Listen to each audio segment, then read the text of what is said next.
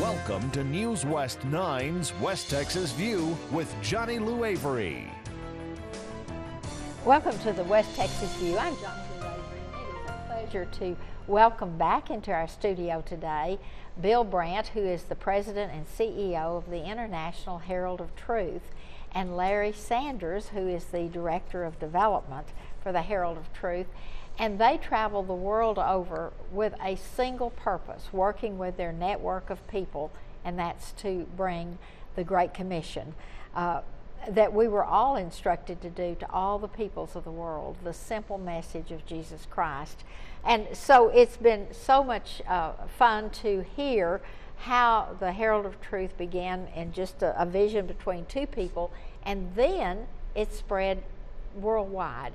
And it is now being spread through technology, through the internets, DVDs, television, radio, and so on, as well as one-to-one.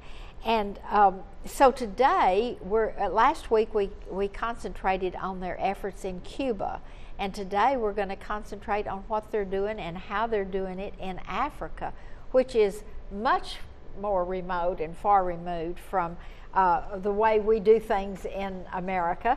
So talk to us about that. And Larry and Bill, thank you again for coming back today. It is our delight to be here.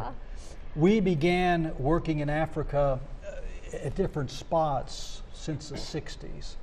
It hasn't been until about the last 10 years that we've made a concentrated effort, and we've looked specifically at following a native tribal language called Chichewa. And that language, Chichewa, starts in Malawi, goes through parts of Mozambique, Zambia, and then Tanzania. Mm-hmm. So that's the eastern part of Africa. Think the island called Madagascar, right across into Africa is that area. Okay. So we decided to invest greatly into that. So we had all of our literature translated into Chichewa. Uh-huh. No, I can't read it. We've made sure that we found Bibles or had Bibles printed, full Bibles in the Chichewa language. Most of that was available. And so we started in Malawi. Malawi, East Africa, is probably the most pro-democracy, pro-American African country currently in Africa. Sweet people. It is relatively laid back. Mm-hmm. We started there. But it's not an area of nomads. No. This is, not as we understand the term nomads, but we have a lot of displaced people in the area. Mm-hmm. As is most of Africa. People move because they follow where the food is. Mm-hmm. And so they're displaced in that way, but not nomadic in their nature or their culture. So we started in Malawi. We then followed that trail to Mozambique, which is heavily Muslim. And you haven't lived till you wake up to the cleric singing from the spire at 5 o'clock in the morning, and you know you're not in Kansas anymore. That's right. Or Texas. And then we went over to Zambia, again, following that tribal language, and then ended in Tanzania, just the top part. Tanzania is where Chichewa and Swahili overlap. And you already know Swahili because you saw The Lion King, Simba, true. So you know some. The most important word I learned in Swahili was Mungu, that's God. And so we have done campaigns, we have done on-site campaigns, we have done radio, we have done Bible distribution, all of that.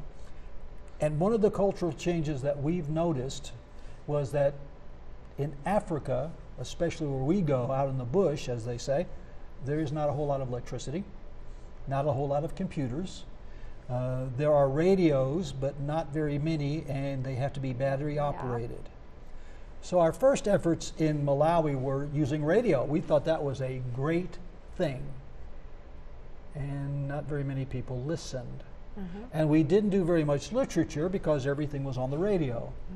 And we found that in Africa in general, especially those eastern countries, literature is handed down from one person to another, who then hands it down to somebody else. And while the pages may get dirty and tattered and faded, it's still handed down. So in America, we would have thrown it away after we glanced at it, but they value every piece of paper they pick and up. And then they talk and they pass it down. The same thing with Bibles. Most people in Africa don't own their own Bibles. I have 20 different versions of Bibles in my house. Me too. And when I study from a multiplicity of them.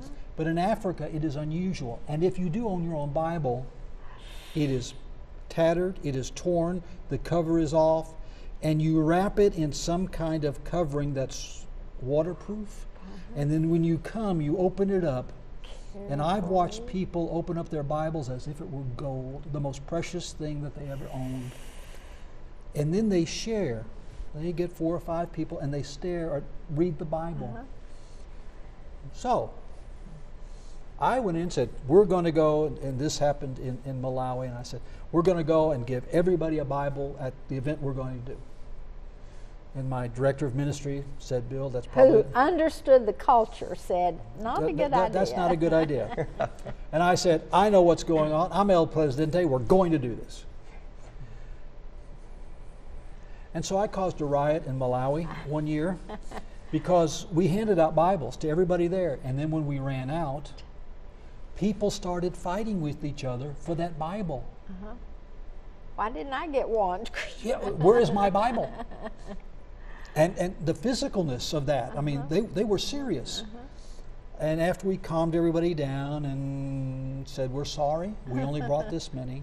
We'll get you some more. One of the representatives from the church that we work with in Malawi, and wherever we go, we work with the local church. Again, that nurturing community concept after we leave. And it doesn't have a name on the door necessarily. You're just interested in people that are believers. I want people who are going to help people survive the devil. That's right. And so this gentleman comes up and says, Bill, that was not a good idea. Yes, sir. I'm sorry. So let me suggest a way to do this. Okay. Give the Bibles to the churches, the area churches, who normally expect to have Bibles and then they share them with their congregation and they come in and they share the Bibles. It's a communal effort. Oh, okay. And so that's what we've been doing ever since. When we go to a place, we give the area churches. But what we're saying is that in Cuba you did it completely different from what you're doing it in Africa, because you're customizing the message, the delivery of the message, but not the message. Correct. The message is the same no matter where you are.